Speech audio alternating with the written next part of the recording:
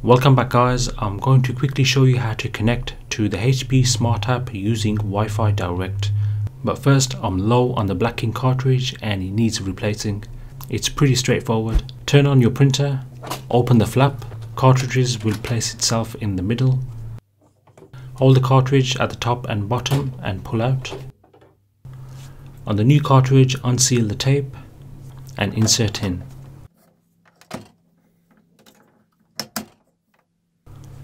And now the ink cartridge is fully loaded. Right, to use the Wi-Fi Direct feature on your printer, click on this Wi-Fi Direct button. In your HP Smart App, you can see it's not connected. So go to your Wi-Fi networks, look for Direct HP Deskjet, click on it, enter your Wi-Fi Direct password and you're connected. If you don't remember the password, simply hold down on the Wi-Fi Direct button for 3 seconds.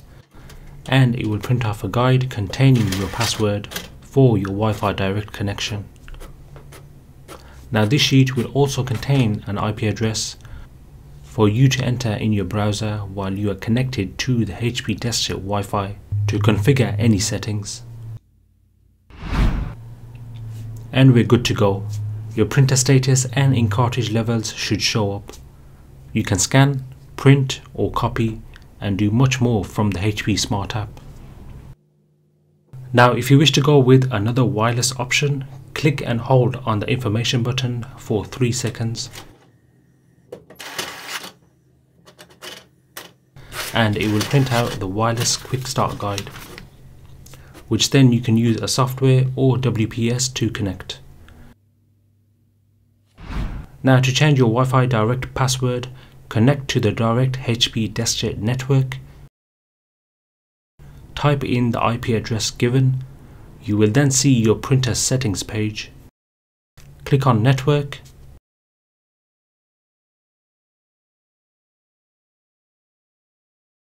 On the left, go to Wi-Fi Direct, click status, click OK. You may get this security page. Click on advance and then proceed.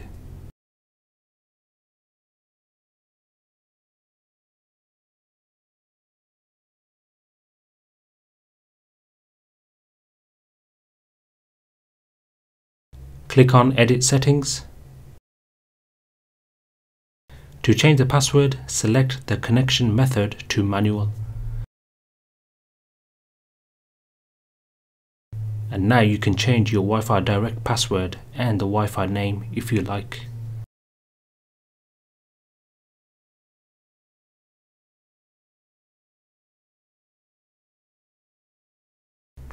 Click Apply. Now you might get this page or a successful page. Don't worry, your new password should be saved. Reconnect to the HP Deskjet Wi-Fi with your new password. Refresh the page and you're done. Now you're all ready to use the HP Smart App on the Wi-Fi Direct, whether to print, scan or copy. I'll catch you in the next one guys. Peace.